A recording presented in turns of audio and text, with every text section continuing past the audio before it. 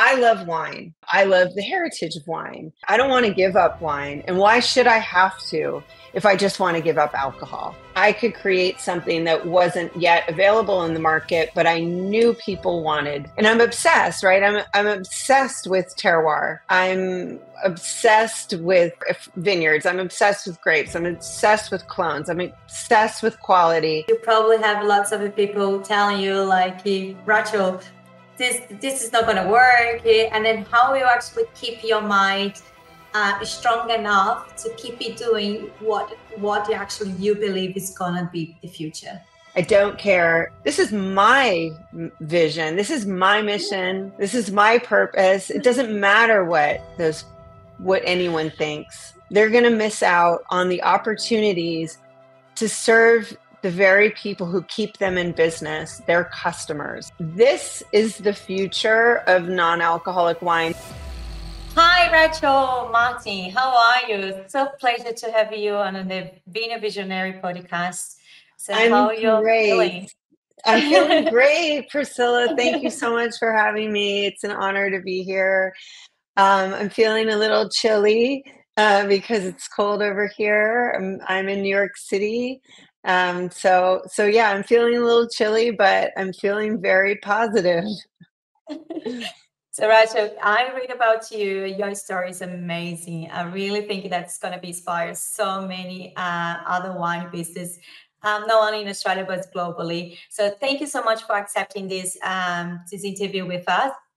But tell me, like your story and your family, you from like photography and down to your winery in the Buxwood in Virginia and Middleburg, and 15 years of making and working as an executive vice president in the winery. But really, what did you do?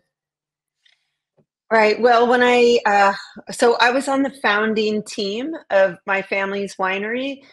My stepfather, he owns it. And he asked me when he was just ideating Boxwood if I would be the executive vice president and run the business for him. At that time, I was in the photography industry. Meanwhile, I have a background. I'm a fine artist. I have a background in art. I had a love for wine, thanks to my parents who introduced me to French wine first, but very fine wines.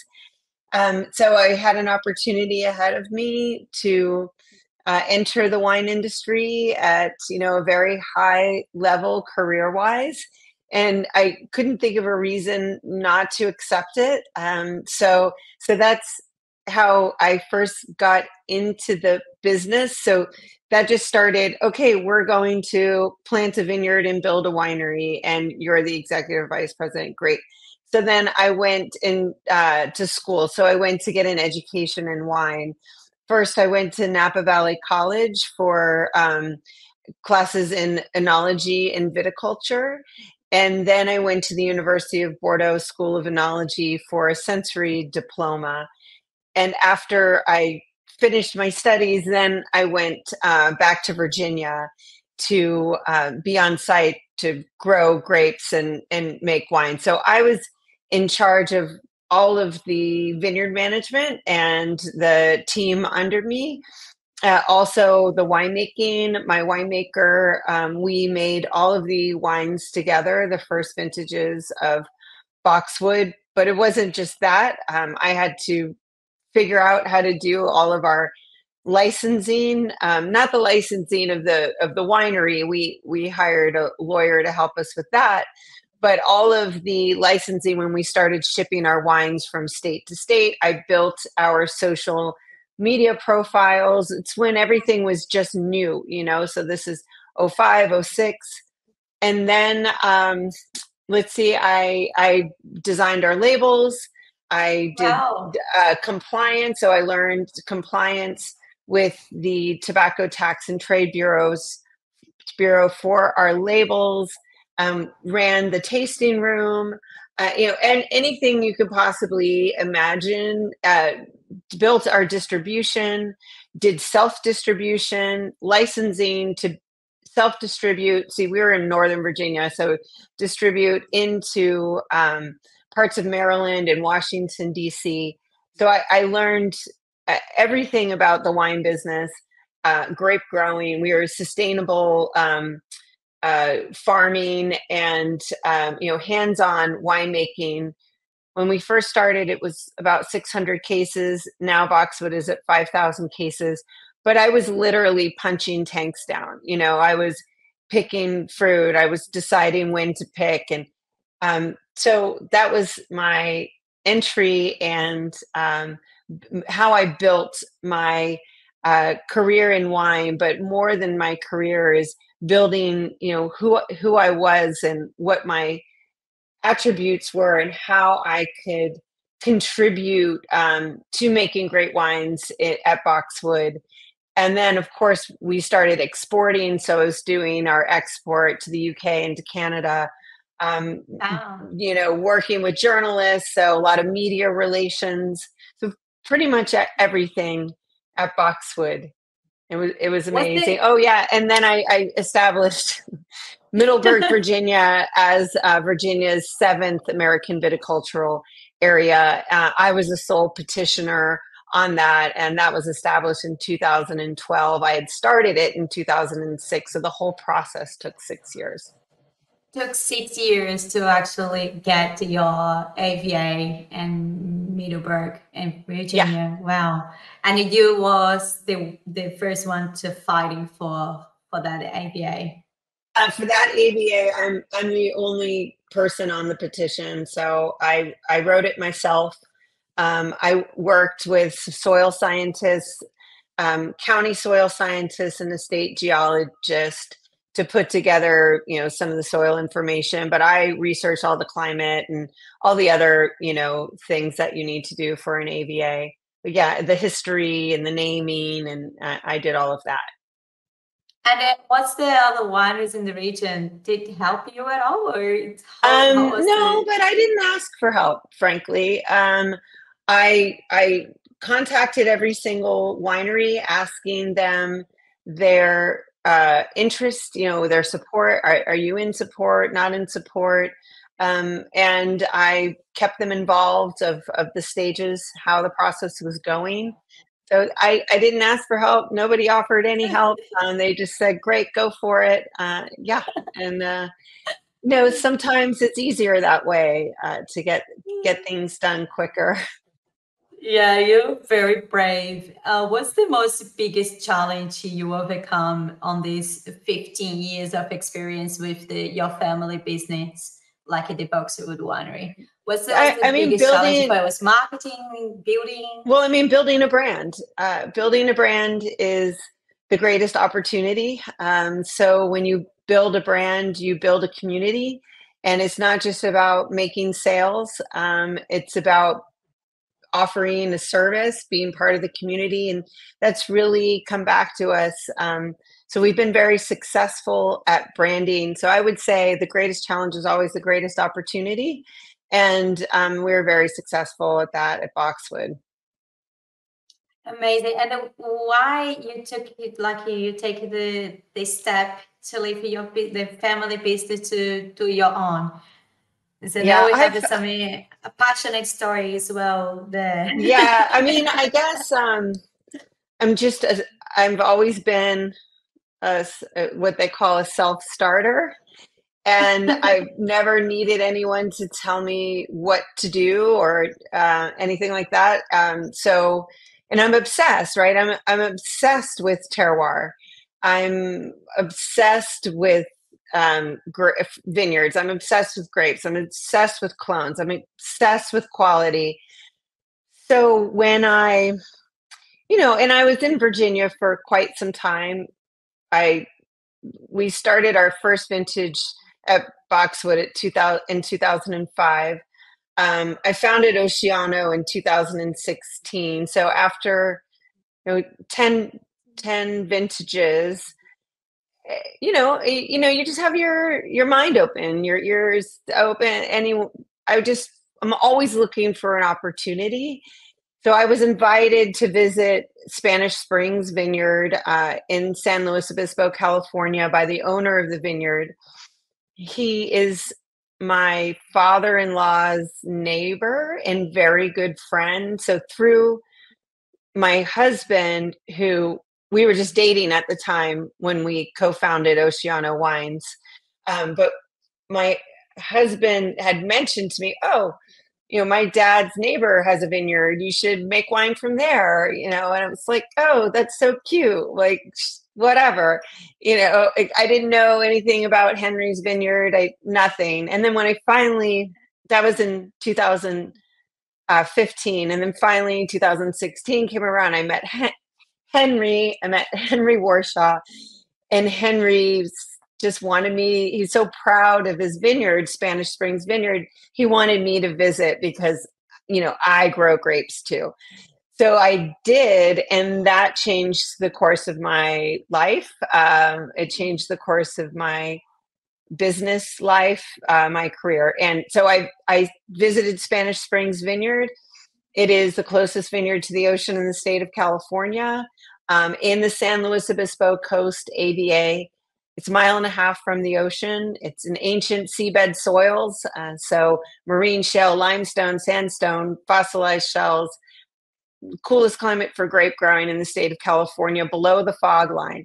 So all of these factors just blew my mind, and I had to make wine from there. I could envision the flavor of the wine that I wanted to make from the vineyard just simply standing there. So I contracted for 6 tons of Chardonnay before I left San Luis Obispo to go back to Virginia. And that's how I founded Oceano Wines, was because I just had to. It was a calling. I knew I could make wines, California wine that was unlike your typical California wine that had bracing acidity and light on its feet without sacrificing depth. So I just knew Spanish Springs, my relationship with Spanish Springs, I could create something that wasn't yet available in the market, but I knew people wanted, because I wanted it. It's amazing. Your husband, so Kurt dated. So he knew that's gonna happen when he introduced you both, or not really? No, Like, I mean, he's probably wishing he never had. Just kidding. Kurt, after I was living in Virginia, Kurt was living in New York. That's why I live in New York City, is because I married Kurt in 2018. So I went back to Virginia and I called him up and I said, "Hey, do you want to get in the wine business?" And he was, of course, at the time we've been dating for a year and a half, and he's totally in love. And he's like, "That's a great idea. I'd love to." So that's how Kurt got into the wine industry. He's a musical theater producer, and it has a lot of projects, but that is the world that he is in. And so he's a co-founder of Oceano Wines. And then, of course, I expanded upon it with Oceano Zero, which is completely my own project. So yes, Kurt co-founded Oceano Wines with me, but I am the driving force behind it. yeah, so he brings something different to the brand because he's just a musical actor. It's completely different background. So how they can influence the brand being different so much in the different brands in California. Yeah, well, Kurt has had a company that he recently sold, a record label called Ghostlight. And Ghostlight records original cast recordings of musicals. So his infrastructure, his designer designs our label. So the woman who designed all of his records is our label designer. His bookkeeper, so he helped me with that back of the house like infrastructure. So that is his contribution. And then, he had his own business for over 20 years. So I leaned on him a lot for when we founded the company, and I still lean on him for I bounce ideas off of him. He's a creative like I am.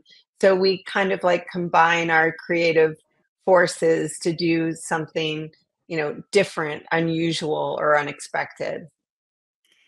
Um, the reasons I really wanted to have you in our podcast because we just wanted talking about different visions for the future and the wine industry. It's because you actually bring something completely different. You bring into the wine industry the actually luxury, non alcoholic wines, ultra premium, non alcoholic wines. For me, this is quite a visionary idea and quite a big vision. And I would love to explore that topic with you a little bit more because I think in the industry, you're going to see lots of people love the idea. Some people don't like the idea. And I wanted to hear from you, like how everything is started and why do you really believe that to be the future and then your vision about non-alcoholic wines? I think whenever you have controversy like that, you're onto something big, that you're onto something good, and I think change is good. Um, I founded Oceano Zero. It's kind of a long story. It's a great story. I I was in an entrepreneurship program with Goldman Sachs called Goldman Sachs 10,000 Small Businesses in the last quarter of 2022. And the purpose of the program is to find a growth opportunity for your business. And the wine industry, it's not really growing. So I thought, well, maybe non-alcoholic is a growth opportunity for Oceano. I'm very observant. I heard chatter about non-alcoholic wines, new brands. So I was in a discovery period. I live on the Upper West Side of New York. There's a store near to me called Boisson. They carry exclusively adult non-alcoholic beverages. There are 5 locations in New York. So I started at Boisson to taste my way through all the non-alcoholic wines that were in the market. So I did that in November, December of 22, and there was nothing I could relate to. Everything I tasted like bulk wine. It tasted like inexpensive wine that was being balanced by sugar or masked by sugar or doctored by CO2. Um, and so my immediate thought was, what am I doing here? Like, this isn't for me. I'm a fine wine producer. I am terroir is everything. I care about soil. I care about the weather. I care about all these things. And none of the labels told me, where's the vineyard? What is the vintage? What is the heritage? Who are these people? There's no story. Um, so, right. So then I thought, what the hell am I doing? Oh, excuse me. What the heck am I doing? Um, so that was my moment. I was like, well, that is exactly why I need to do this, because I need to bring fine wine to the non-alcoholic category, because people like me who want to reduce their consumption of alcohol, their standards of taste for wine are very high. And these products that I'm tasting in 2022 just aren't cutting it. So that's why I need to do this. It was a calling. And then, so I graduated from the thing, and I had my project, and yeah, so I graduated with my growth opportunity, and then I went right into it. So I had wine in barrel. So I had 2022 wines in barrel while I was doing this. So I decided this isn't just an academic exercise. I'm actually going to make this wine. So this non-alcoholic wine. So January, participating in Dry January. So it changed my life. It changed my mind, I guess. And I realized how much alcohol, what a negative contributing factor alcohol was to living my best life. I am not sober. I'm what I call sober curious, or conscious consumption, or whatever, mindful drinking. I now that I'm free from the burden of alcohol, meaning a burden, meaning um, I don't feel I don't feel addicted to alcohol. Whereas when you drink every day, okay, I've been in the wine industry for 20 years, and I was drinking alcohol before I got into the wine industry. Not until did I separate myself from consuming alcohol did I really understand the impact that it was having on my life. So I had this revelation, and I became my own customer. I've I've had the greatest wines of the world. I want to make non-alcoholic wine that will satisfy my own palate and those people like me who've decided alcohol is taking, you know, is going to be put there. You're going to have boundaries. Okay. You're setting boundaries with alcohol. I'll drink it on the weekend. Or I have wellness goals, right? So what is alcohol doing to my body or whatever? I love wine. I love the heritage of wine. I love the hallmarks of wine. I love the flavors of wine. I don't want to give up wine. And why should I have to if I just want to give up alcohol? So when I'm making Oceano Zero, I'm making our wines with the same fruit as our traditional wines, which are, highly rated, award winning, all of that. Um, and I'm using the same oak programs. So all of the costs are the same going into my non alcoholic wine. So that when I de alcoholize them, I'm not left with a bad product. I'm left with a high quality product that's absent of alcohol. So what we do to balance it is we add less than 1 gram of sugar. There is 5 calories per 5-ounce serving of in Oceano Zero Pinot Noir. So we're only adding sugar. The wines are dry. If you taste it, you're not even going to. You won't detect sweetness. It's just not there. So that's my vision for wine. That's amazing. It's really amazing because I need to agree with you. Like we did some blind tasting when I worked for that retailer, like the biggest retailers in Australia. We did like a blind taste with so many non-alcoholic wines, and then I had the same trouble as you have. With like we had like about 30 non-alcoholic who actually sold on the different stores because we have about 250 stores in Australia. And then we did a big tasting with the other wine merchants, and then we tasted all of this 30, and then most of them was exactly how you described it. Was lots of sugar, no flavor, was not really something we really wanted to buy in a hurry at all. Like Yeah. it didn't have any quality there.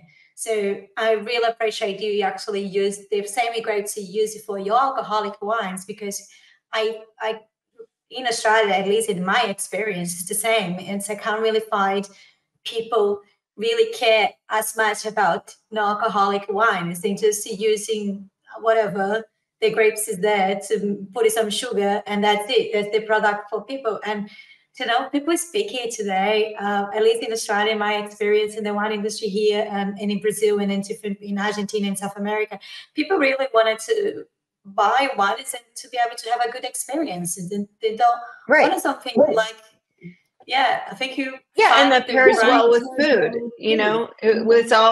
Let's remember food, because that's how we enjoy our wines at the table, right? So I have a glass here. And so when you taste Oceano Zero Pinot Noir, It's wine. Okay. So all those naysayers that say it isn't wine, that's absolutely untrue. You start with grape juice and it goes through a chemical change, a chemical process to make wine. Just removing the alcohol doesn't change its state of being wine. It's just wine without alcohol. So our non-alcoholic wine smells like Pinot Noir. It tastes like Pinot Noir because it is Pinot Noir. We're not adding grape must to sweeten it. So there are a lot of non-alcoholic wines that taste like grape juice. And that's because they're using grape sweeteners or other fruit juices to sweeten the wine.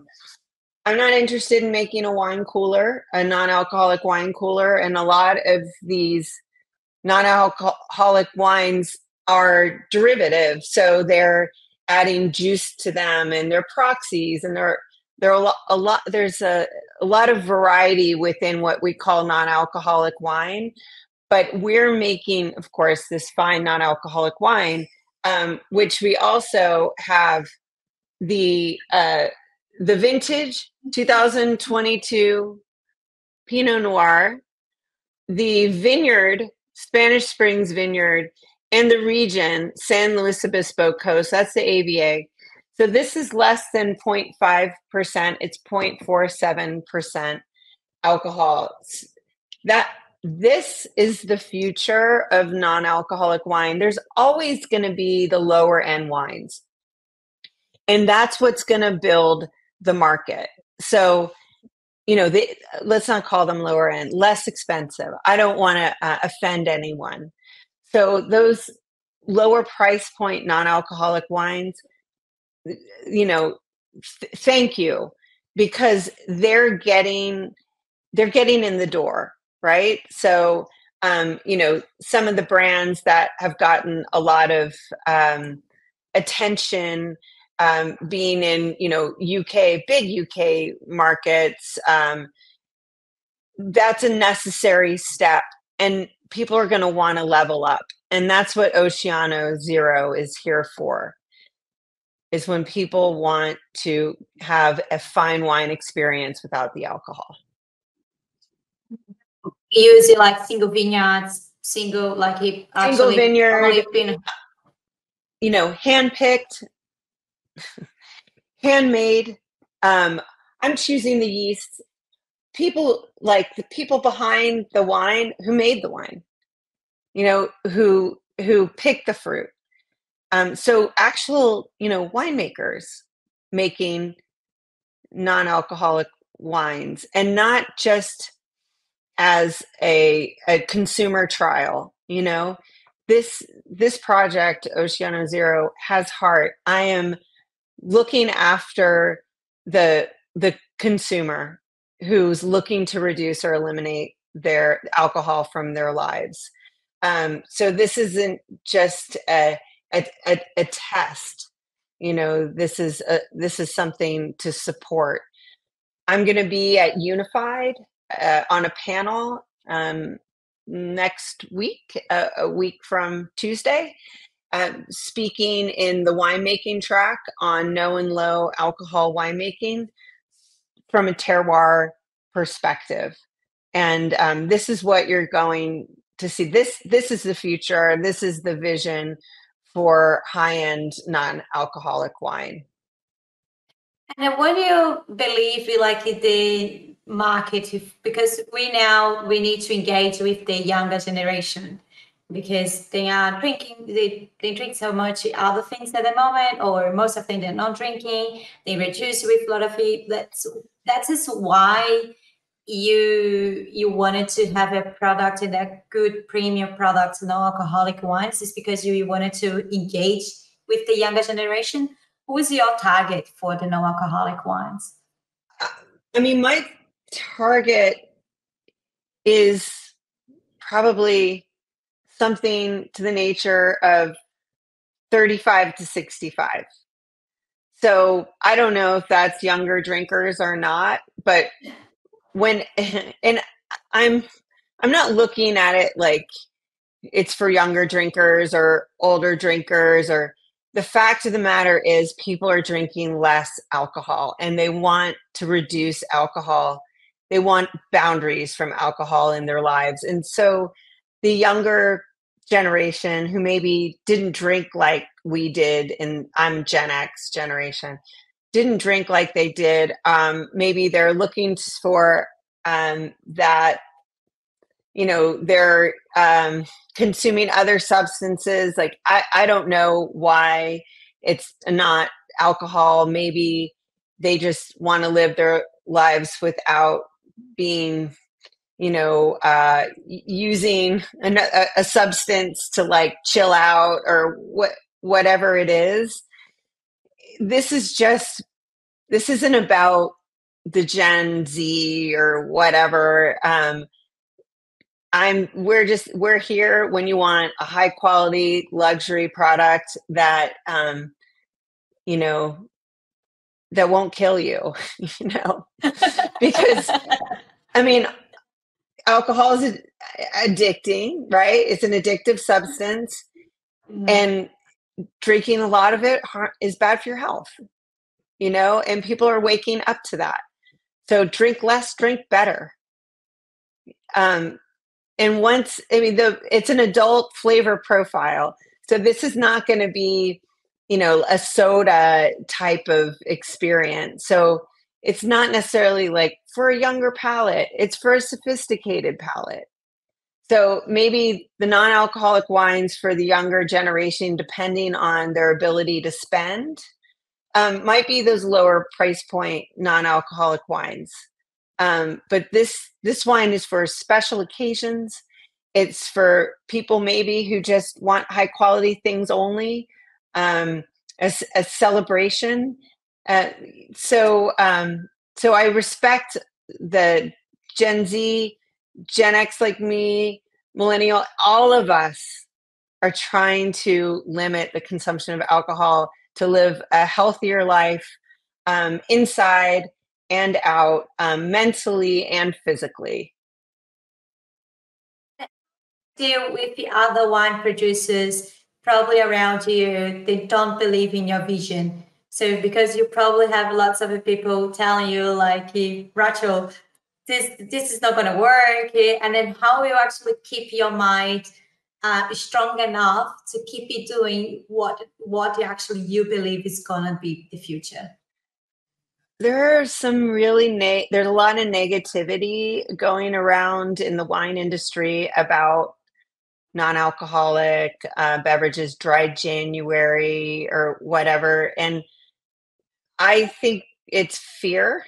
I think people are afraid, of change, or that non-alcoholic somehow is going to take something from them, or they are uncomfortable with their own relationship to alcohol.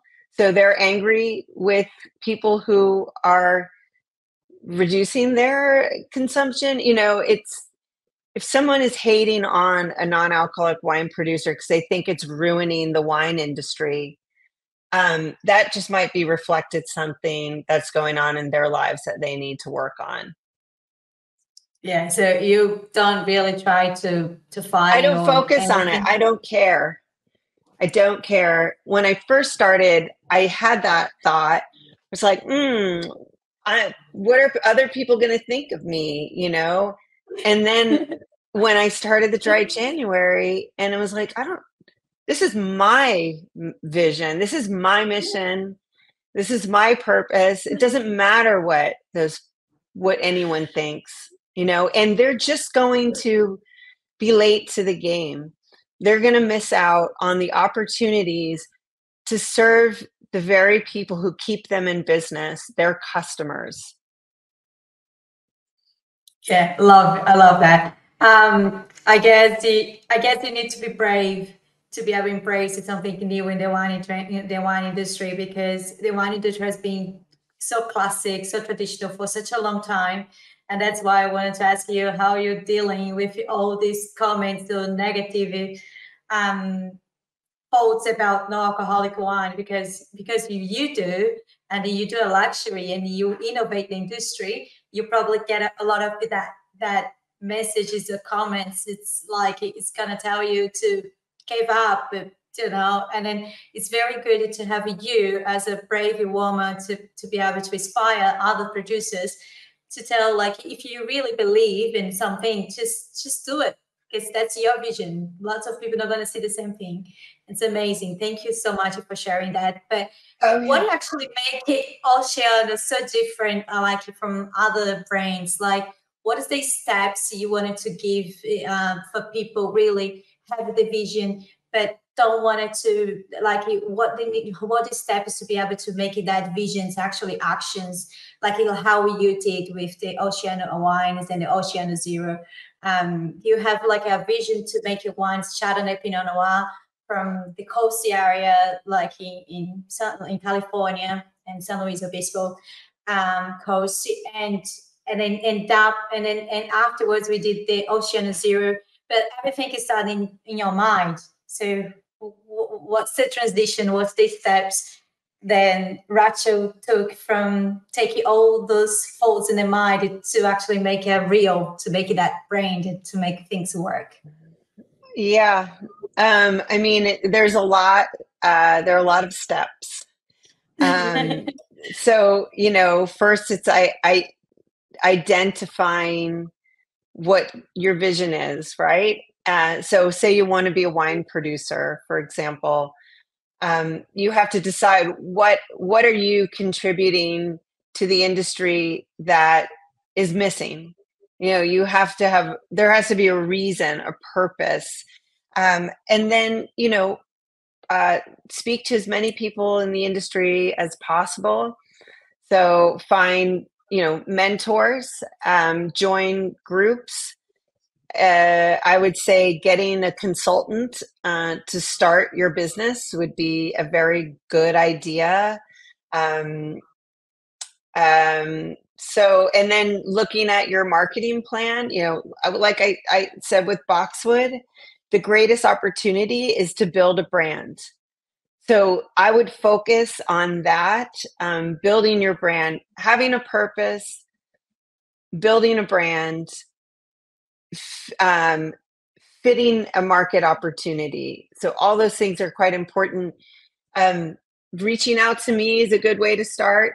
So if somebody has any a question of that regard, or where do I get started, or how do I find a community, or I'm happy to answer any questions. Priscilla, if you want to share my information, I certainly can help people along the way to get in the right direction. What's it for a final advice for everyone? Really wanted, and I guess one of the things we wanted to help it, like the community of the wine business, is because lots of people are struggling at the moment with the different things, like sales is going down. Like the wine, it's we need to reshaping the industry with the new ideas, with the changes. We all know that, but some people are really taking longer to actually take the first step. But what is the, I wanted to you be able to give it, like the wine business, the wine industry advice, how we can actually be together, create a community together to be able to making wines for the future, like to be able to see the opportunities for the future. And then what we can do today, what's the advice we can do today to be able to help the wine business to keep it playing infinite game. We don't want the wine industry. We really love the wine industry. We wanted to keep the wine industry alive forever. So what's your advice for the wine business? I mean, I would say sustainable practices. So whether it be sustainable packaging, and taking care of the planet, of course. There's a lot of talk about or problems or pricing. Things are getting more and more expensive. So maybe being transparent about pricing structure and what goes in. So if you're going to be sustainable, and you're actually looking um, at paying people a living wage and offering benefits and education, multilingual education, certain things like that, there's costs involved. So um, paying people well, paying them their worth, um, if and charging more for your product. So doing the right thing and figuring out how to structure it into the pricing of your product. So I would say that is one way for the wine industry to stay relevant, is to care for the planet and the people. Packaging, so lighter weight packaging. You know, we all know like heavy bottles are done. There's no need for that. Um, Cans, all of those things, they all have a place. So, you know, figure out what you do best. You know, stay in your lane. If you are looking to go beyond the wine, consider non-alcoholic wine. If you're, I think it's a really good idea, or low alcohol wine. If you're a restaurant, you know, and you're worried about non-alcoholic industry taking money away from your, you know, your checks, offer more non-alcoholic options. We are going to pay the same amount for a wine with alcohol than a wine without alcohol if the quality is there. So for the wine industry, just be open-minded, you know, consider everything. But first, consider the planet and the people. Serve your customer. Um, look for your who you're leaving out. You know, look for your customer that you aren't serving yet. Who can you bring to either the winery or to the wine club? Um, but you know, let's share ideas, share information, go to Unified if you can, symposium, and let's talk about the wine industry and how to make it better. But I think the future of the industry is non-alcoholic. And love that, and I love your message as well. I'm gonna take away that message from with me. Take care of planet and take care of people, and making communities and take care about your community. I think giving back to the community is a great message. Thank you so much, Rachel. I think you very inspired. I really love to be able to have a talk to you, and then to be able to explore the luxury zero alcohol wines with the Oceano Zero. I'm sure people are going to ask me about your details, wanted to know more about it, and I'm happy to pass over and then to share that as well with the world. Thank you so much for your time. Thank you, Priscilla. Pleasure to be here.